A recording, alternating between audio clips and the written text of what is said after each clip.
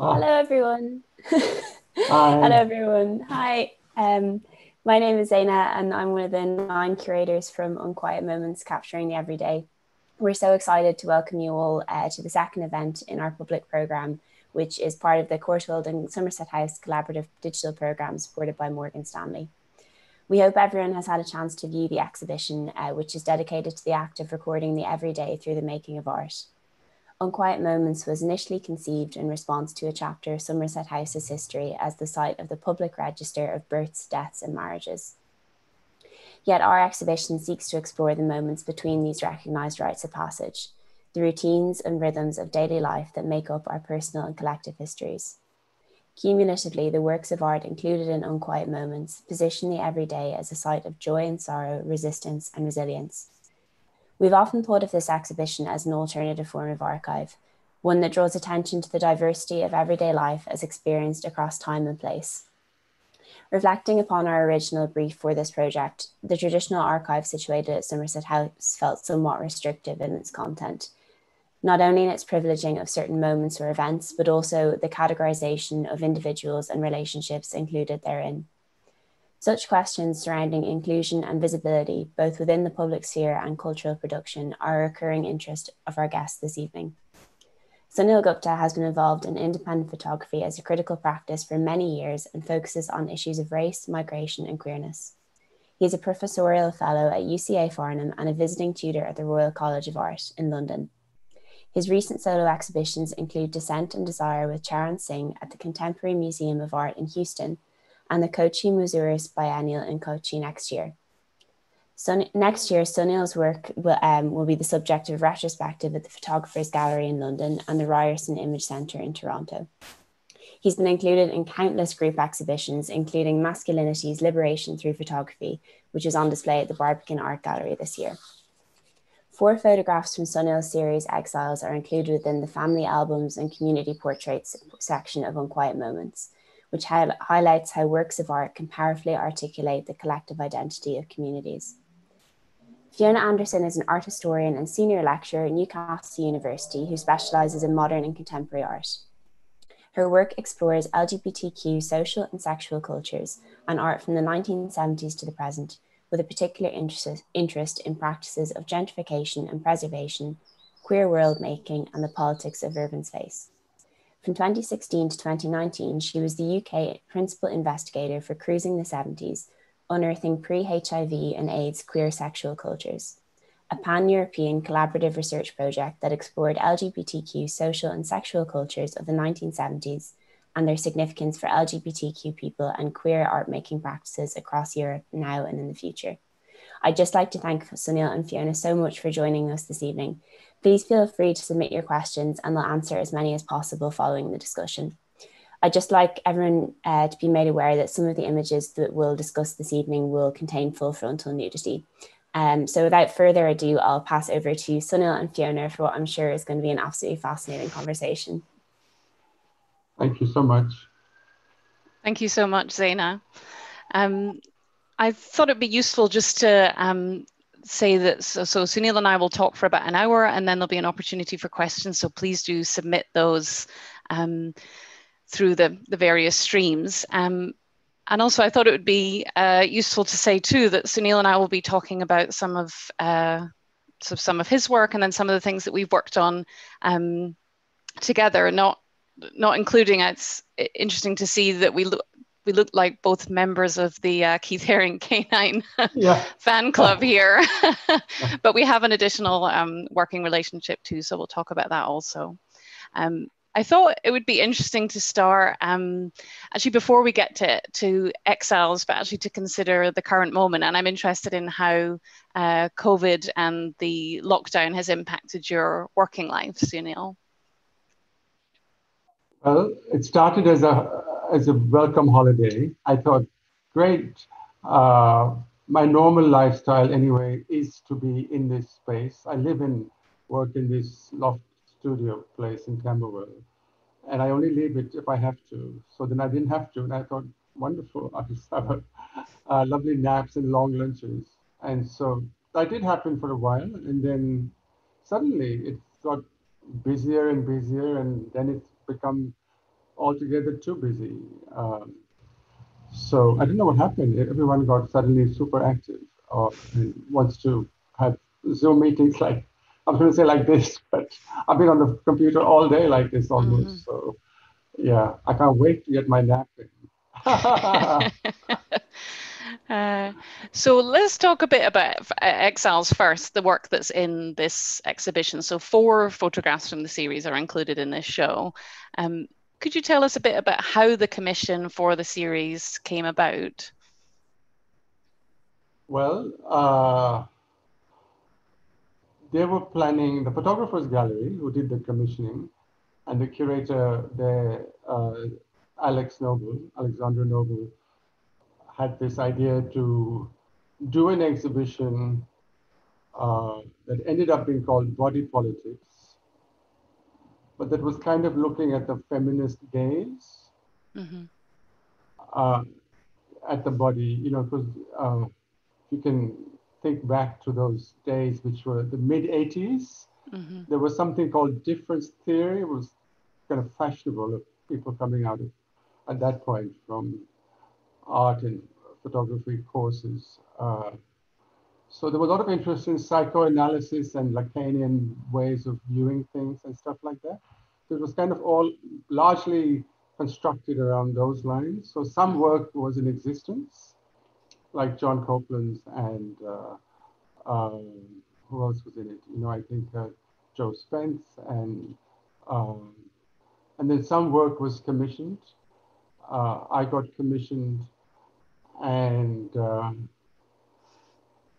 I'm trying to remember whether Alex said or whether I said I want to do India, because we were all in London at that point, right? And I had been exploring this question photographically. What is life like for gay men in New Delhi, my hometown? And I'd been passing through there on my way to do other things since I left college. And I proposed I would go back in a more organized way. But I'd only been able to knock off a few pictures, and it was very fraught and all the rest of it. Nothing really big had come out of it. So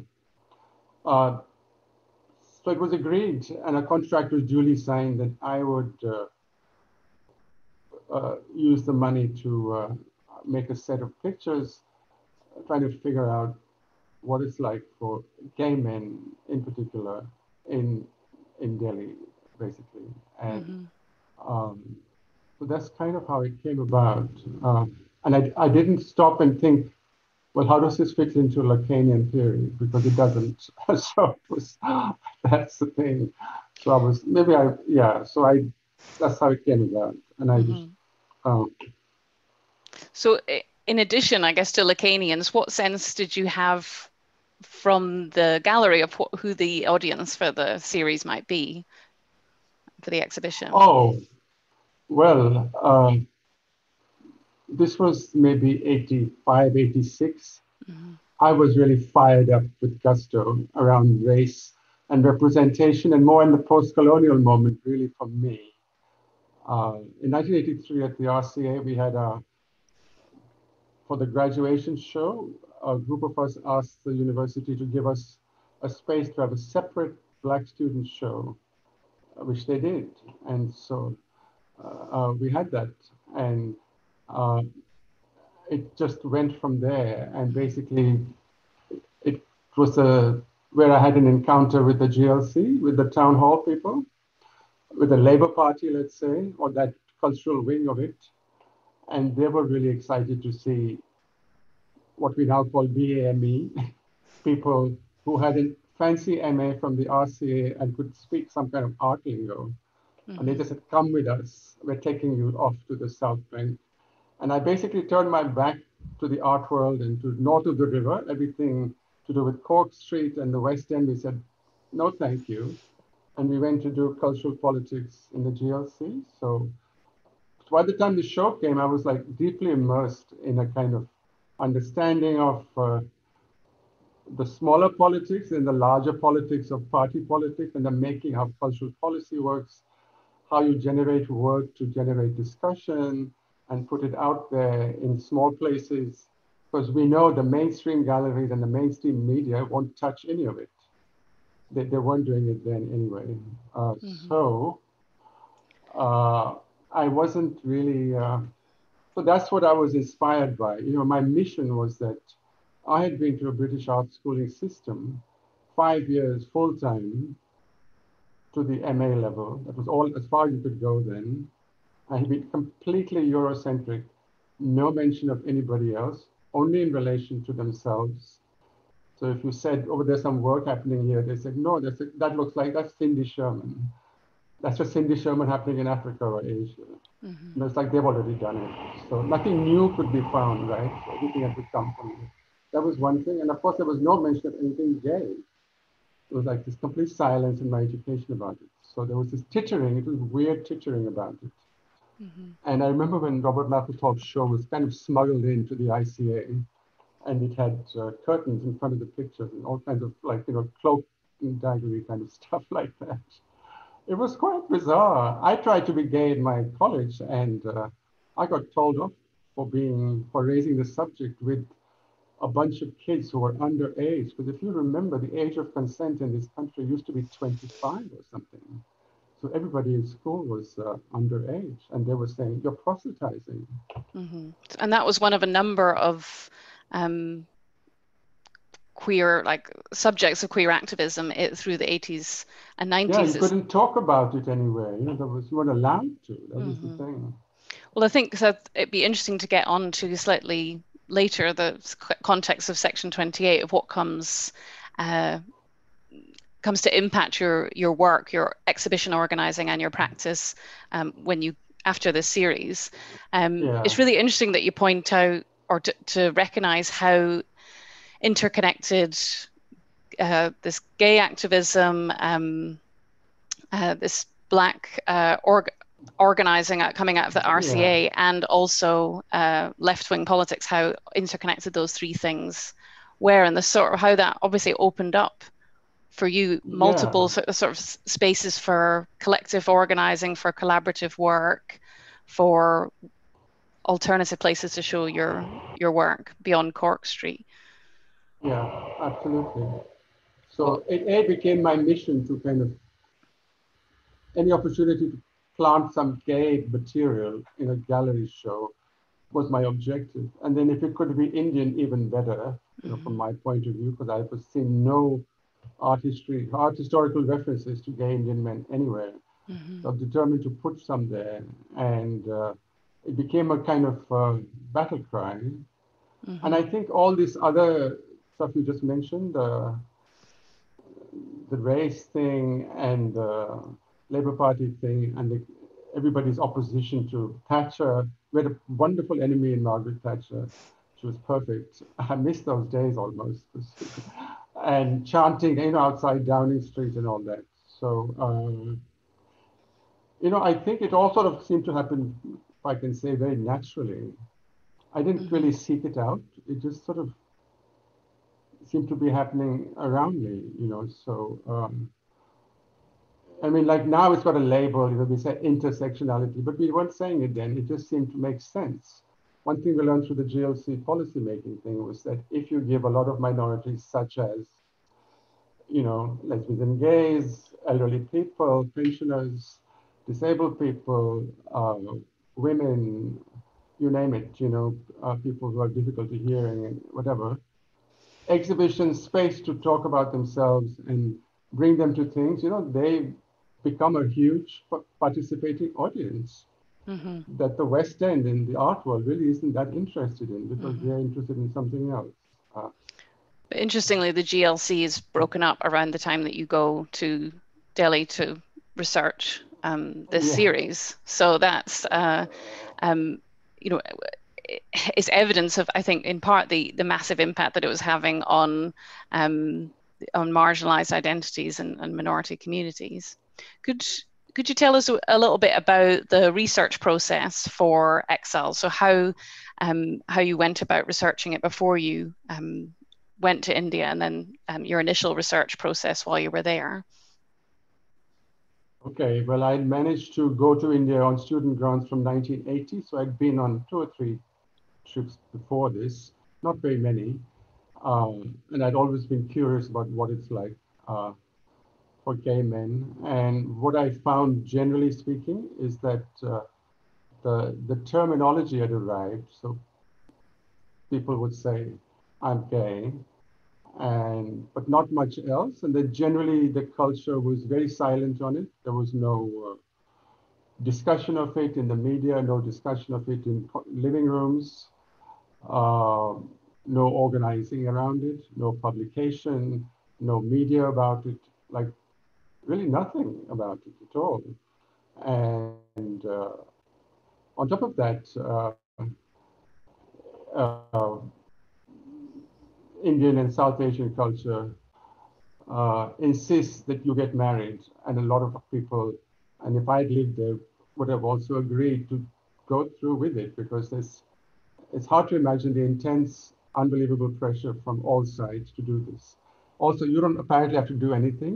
You just nod your head and say, okay, and the next thing you know, you're married. So what I found was a whole lot of guys were basically married, and who were having a bit of sex on the side, and the side was very brief. It was between work and dinner, like they had a very small window, or if the wife was away. And then parties could take place then in the evenings, and they took place either in the home when the wife was away, or in an office, which was slightly more dreary atmosphere, like, but that was the only venue and there was no way to communicate. So it was all word of mouth. So I found it was tenuous, but very extensive. Mm-hmm. So all you needed in Delhi in those days was one phone number, and it would pass you on. Mm-hmm. So I got passed on. And then there was the cruising. So basically everybody lived at home with their parents or wives. And home was out of the question. So cruising happened in public spaces, obviously, and that start there. But was also the sexual acts were concluded there as well, because you couldn't go anywhere. Mm-hmm. So the spaces were functioning both as, the spaces needed to be not only where you met somebody briefly, but also where something could happen. So they couldn't be too out in the open. Mm-hmm. And it's also the space that makes it was possible for you to make the work in as well, because all the series all takes place outdoors in public places. So then I had a few informants, and so I began to do my research first by going to the cruising places as an individual participant, meaning I go cruising as well, and I sort of hook up with somebody, and I would say, look, I don't really want to have sex, but there's a tape recorder. Do you mind talking to me? So I collected a bunch of tapes, although some people got really aggressive. They didn't want to talk. They just wanted to either have sex or I should piss off, kind of thing. So that was that. So I collected some oral material like that on tape. And then meanwhile, I was trying to explain and then I also at that point had come from this photography training and background, wanting to be basically a documentary photographer, trying to expose some social justice issue. That was my main reason to be in India, was to expose all this huge institutional poverty and the inequalities in the classes and all the rest of it. This was kind of a side thing, and I thought this is something else I should try and expose in some way. And so initially I did do a tiny bit of documentary work, and it immediately threw up this ethical problem, as you can guess. So how do you document an activity that doesn't want to be seen and remain ethical in some way? Mm-hmm. And the exposure of which creates legal problems as well, because I think it would be interesting to say a bit about the worrying one. Yeah, they were illegal for them. That's true. You could land them in prison. That it was a criminal offense. That's right. Mm-hmm. In the Indian Penal Code. Yeah. Which we need to remind ourselves came from here. So thanks to lovely Lord Macaulay. Yeah. Absolutely. Yes. So it's colonial legislative hangover. All of the British colonies, they've all got it. Uganda, Malaysia, everybody's got the same wording. Mm-hmm. Yeah. And before we talk about one of the images in more detail, could you say a bit about the title and the motivation for the title as well? But it was kind of personal. So I thought, given this really heavy pressure, so the only way to deal with it was to be in a kind of exile. So, which you could do internally. If you remain there, you kind of withdraw you can keep your lifestyle so secret that it's like you don't exist. Mm-hmm. Or like in my case, I chose to like not live there anymore. Mm-hmm. I could have chosen to go back because remember I'd come out from with this fancy MA and people liked the sound of it. And they said, maybe you want to come and do something, teach or do something here. We have the odd course. And I flirted with that. But then I realized I couldn't have lived in this completely hidden kind of way, you know. Mm-hmm. Since I was encountered gay liberation at 17, I was like, rah, rah, you know, gay lib was my bread and butter and my lifestyle. Mm-hmm. Yeah, and you the whole experienced idea. that in Montreal, not in Delhi. Yeah. Yeah. Yeah. So there was no way I could have lived there. So exile. So then I feel like I've had to live here because I couldn't live there in a kind of exile. Mm-hmm. How long did you spend in India working on the series?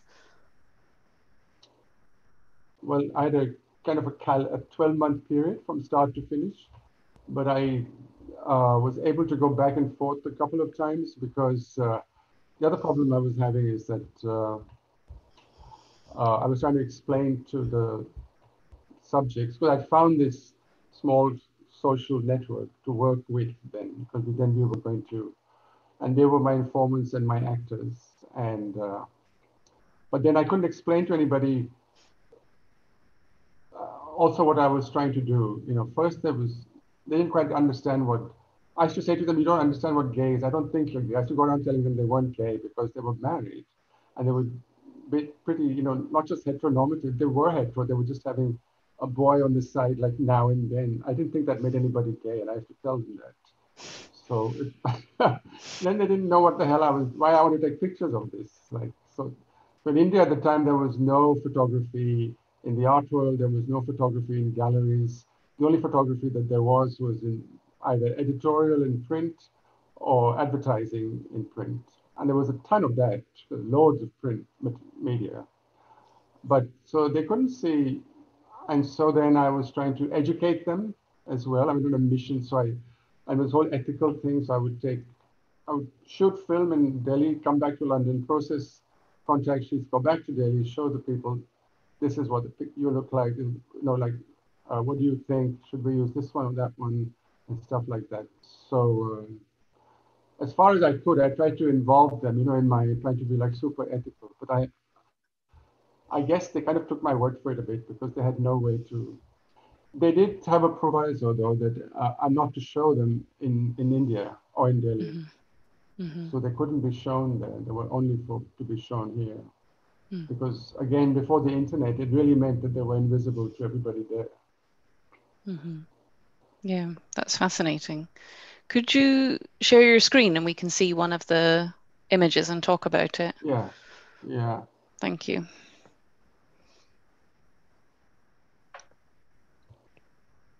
Oh.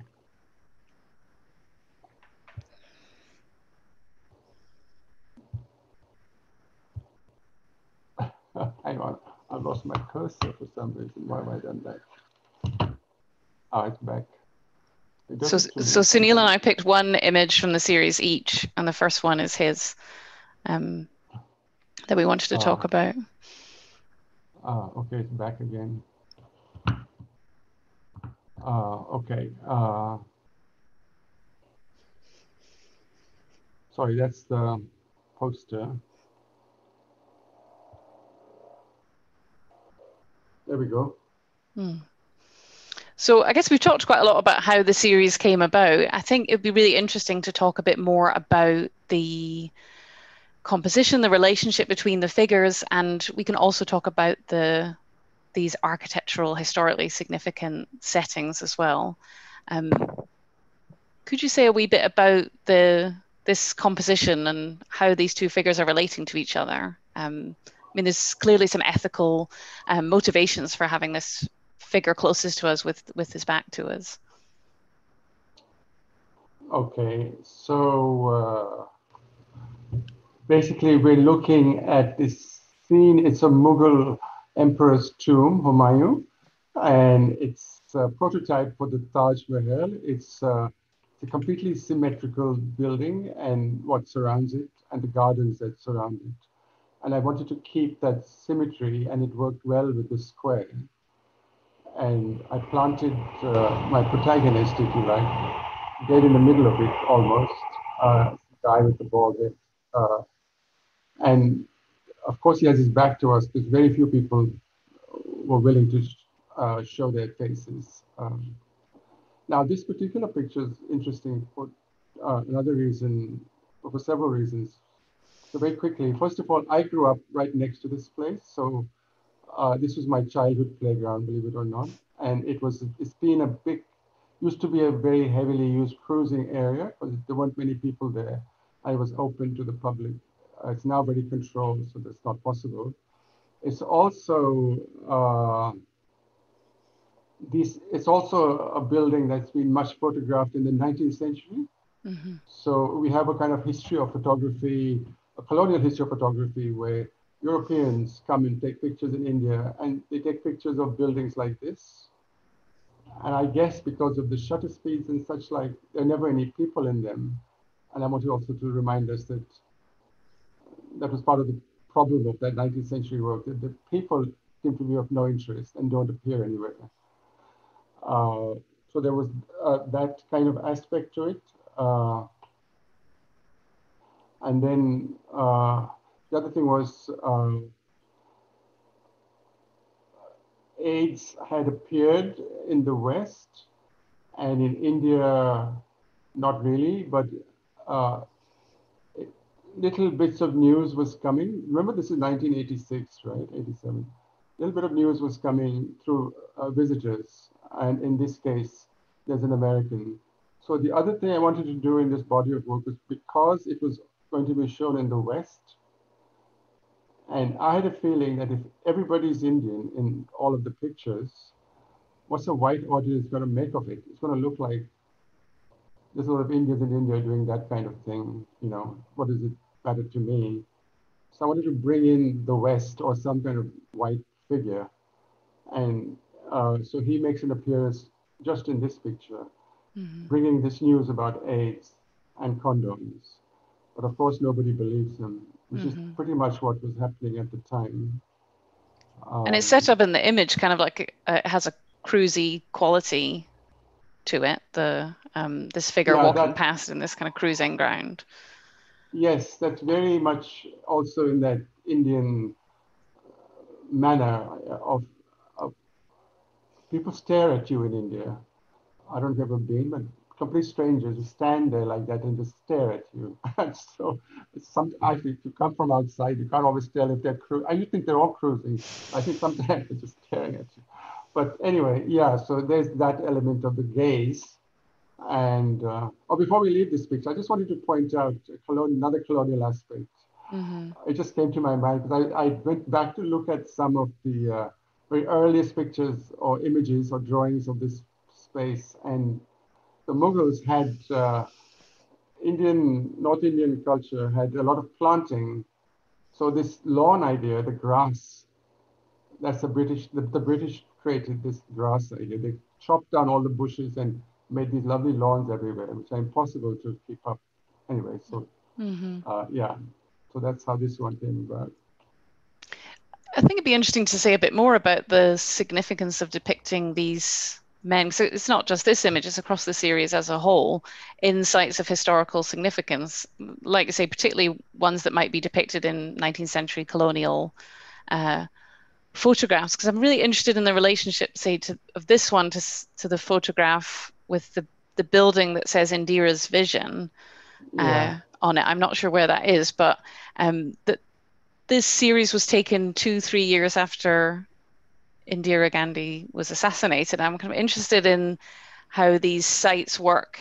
You know, they're like tools of nation building, and the relationship of that to the title Exiles as well, and this idea of the prohibition of homosexuality as this colonial a colonial prohibition in the Indian Penal Code. So I suppose that's a question about the relationship between public and private in these works and how that fits with the idea of post-colonial nation building. Yeah. Okay. So that picture, that building was actually a constructed building, modern construction. It's part of a big exhibition center, like a NEC type place, which is used for trade shows. But I liked it, and it was my. I've always had a kind of informal, sequential series narrative, because there's a kind of little bit of a plot line running through the 12, 13 pictures that exist. That was always the first one. It was a scene-setting one, because we had the state, and then I don't know if you probably can remember the picture. There's this very feminine dome-like figure. India's full of domes, by the way. It's very feminine architecture. So unlike here, which everything is shooting up straight. What was I saying? Yeah, so then there's this, our guys are standing in the foreground, but between them and the building is a father being trailed by a mom and 3 or 4 children. It's the Indian family. And I feel like we're outside and we're looking at them, and they're outside and they're looking at the Indian family, and they're outside of that. And they're also looking at the state, which is refusing to recognize who they are. So that was what that one was about. Yeah. Shall we talk about the next photograph? Yeah, yeah. Okay. This is a class one. Well, it's a few things. The composition, the setting is quite different, because you've got this site of, clearly of historical significance, kind of presence, but the composition is much closer, and the relationship between the figures, I think, is much more erotic, really. I think that's partly why I was drawn to it, but I was also interested in the text and what it suggests about kind of class dynamics in queer life in Delhi in this period. Yeah, so this one,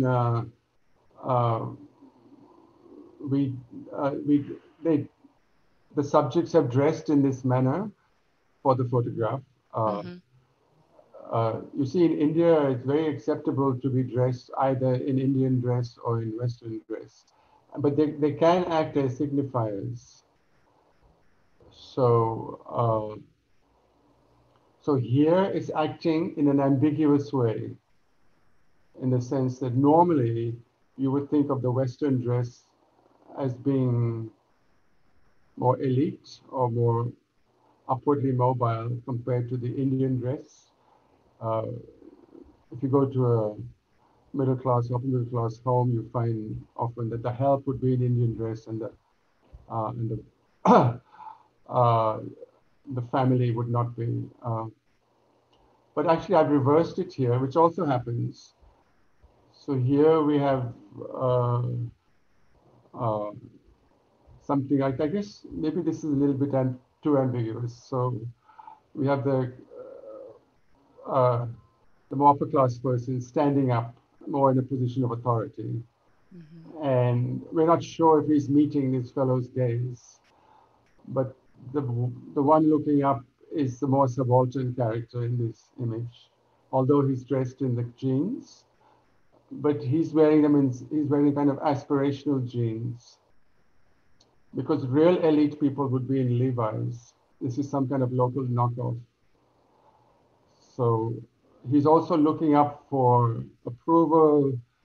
He's being a little bit subordinate. Yeah, it's sexual also. They're trying to get closer together. So maybe they've met and they're trying to figure out what the deal is going to be. Something like that. I saw it as the figure looking at the seated figure looking at the standing figure's crotch as well. It's interesting, the power dynamics in terms of the anonymity of the series, because the more upper class figure, as you described him, has his face can't be seen at all. No, definitely not. Yeah. And but he's very comfortable in his Indian outfit, so they have no problems with dress that way. But the issue really struck me coming from my GLC training of accessibility and reaching out and marginalized people, to find in this place people still talked about the riffraff. So gay people still talked about the, like they didn't get it, that they had to kind of get over that. And how would they ever mobilize if they can't talk to half the people in the town? So the text says the difficulty with organizing a gay group is the question of whether one should include the riffraff. Yeah, but the riffraff, on the other hand, is definitely a sexual object. So great interest in sleeping with them, but none whatsoever in having a social evening with them, or inviting them to any kind of meeting about trying to set up a movement or anything. Their trade. Yeah, trade. That's, I don't know, we can use jargon, I guess. Yeah. Is that jargon? Yeah. I don't know. Coded language. Coded language. Yeah. So yeah, rough. So that's a bit of rough trade. So he could beat you up after. He could blackmail you. There was that also. Yeah, there was definitely an edge. It's an edgy situation. And this is something that I get, was present in gay life in London at this time as well. And certainly I don't think the gay organizing, even leftist gay organizing, would be immune from these sort of like class dynamics. And since we were talking about the text, I wonder if you could say a bit more about the relationship between text and image in the series, because it feels like that's also coming out of a left-wing political photographic practices that were gathering pace in Britain from the 1970s onwards. True. But it also gives the series a kind of filmic quality, so that there's this sort of script snippets, what feel like snippets of conversation that really animate these staged photographs. Could you say a bit more about your thinking? And you do it in other series as well.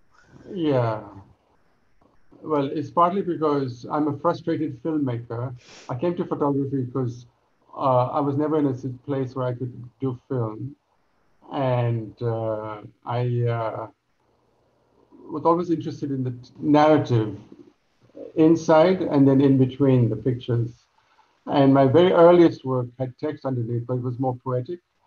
So if I can just take us back to 1972, when I was part of the early gay liberation stuff in university. It was a gay society at the university.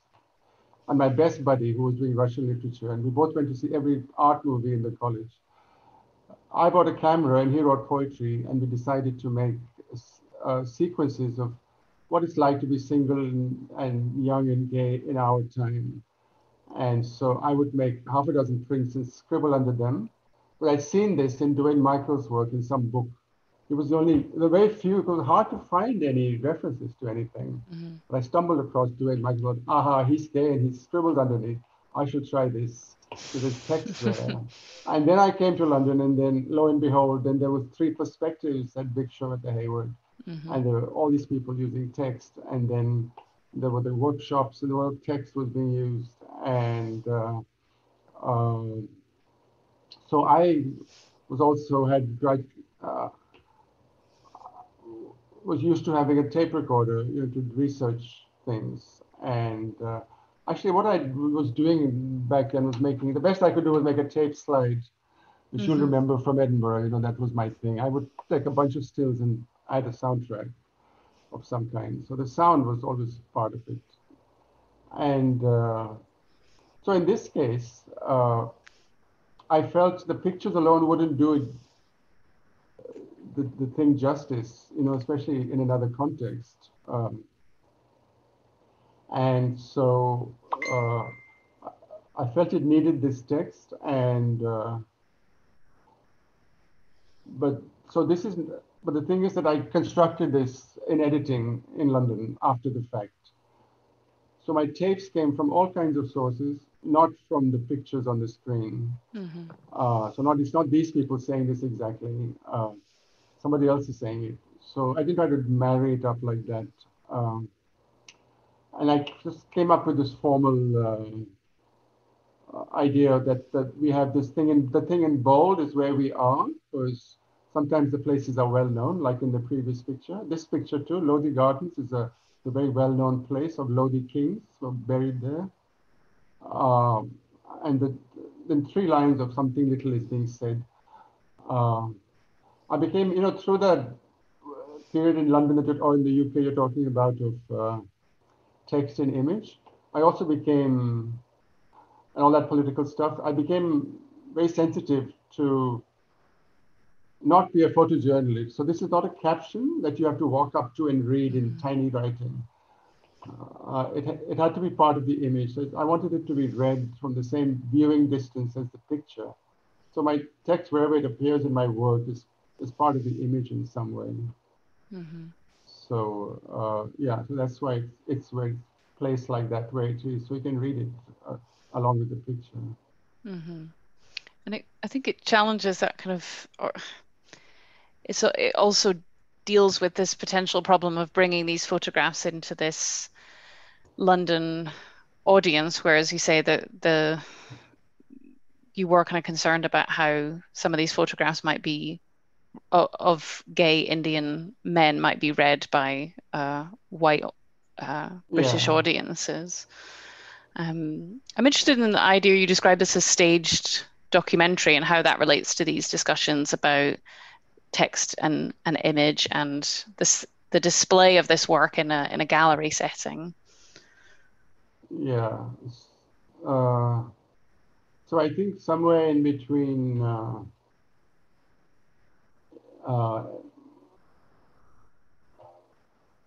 I think after I left college, I kind of wandered into the London workshops, like camera work, and I met a whole bunch of people from the other colleges, and basically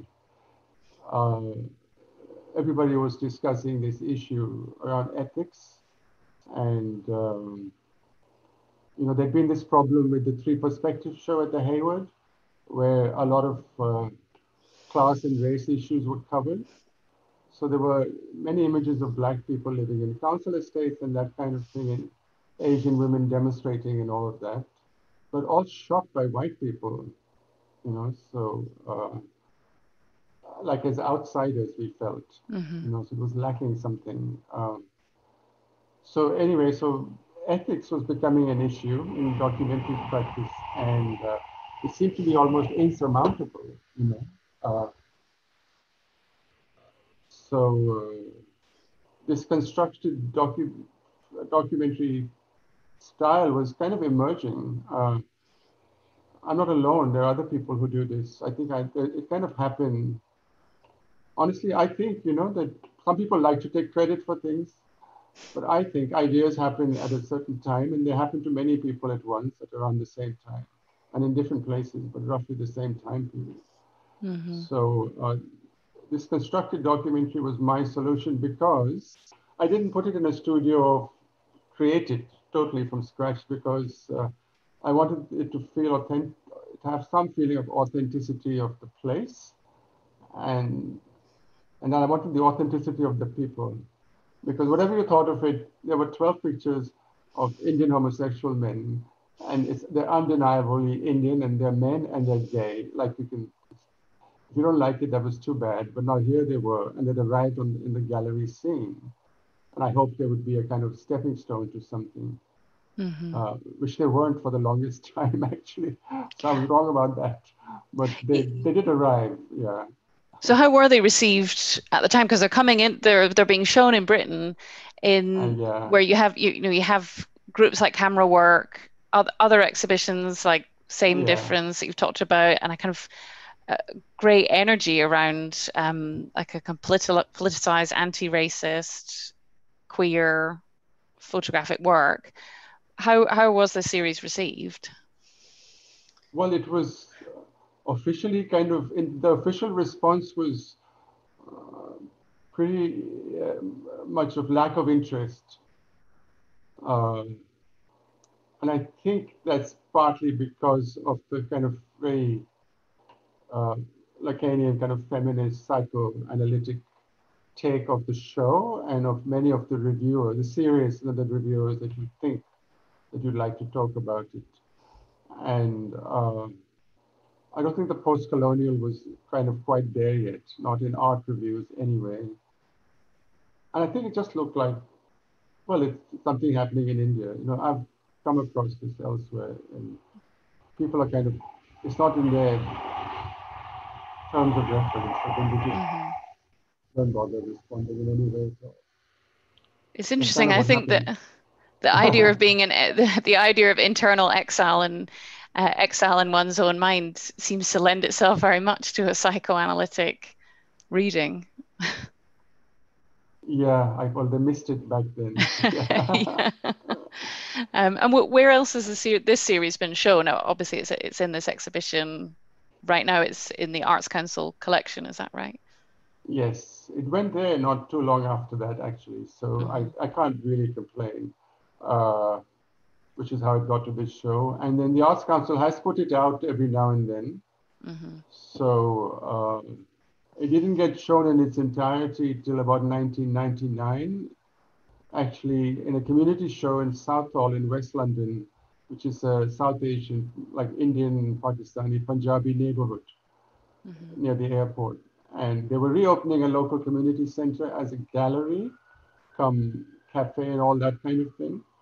And they'd hired this woman to run it and all of that. And the woman was dating a friend of mine. So it turned out they were gay women. So, and then they said, "Wow, we got a gallery, we're going to put Exiles up." So we did. And there was also work by somebody called Follow Me Desai, who some of you might know, who's from London too. Anyway, so there was an opening, and then there was a massive reaction at the opening. Like fights broke out. It's the most exciting opening I've been to. Some people really loved it. Some people really hated it, and some people were adamant that it should be removed. And unfortunately, they won out. There were serious complaints about it to the council. The show was physically attacked. The council took down the show, fired the poor woman who they'd hired to run the place. And caved in.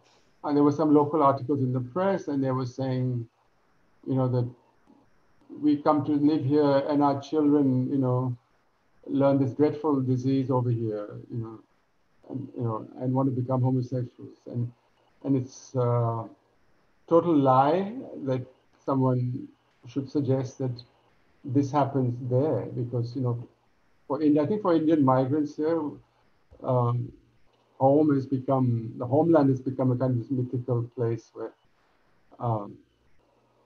stuff like this can't possibly be happening, but we must have learned it here.